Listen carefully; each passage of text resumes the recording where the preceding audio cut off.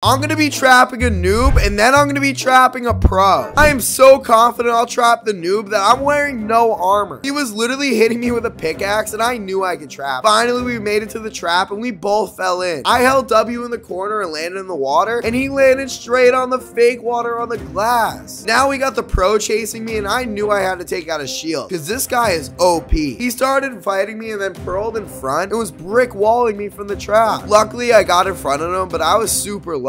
So I jumped in and he followed. But then out of nowhere, this guy MLG water bucketed. And then right after, he used a respawn anchor to blow everything up. I tried to use my shield to protect me, but he used one more explosion to eliminate me.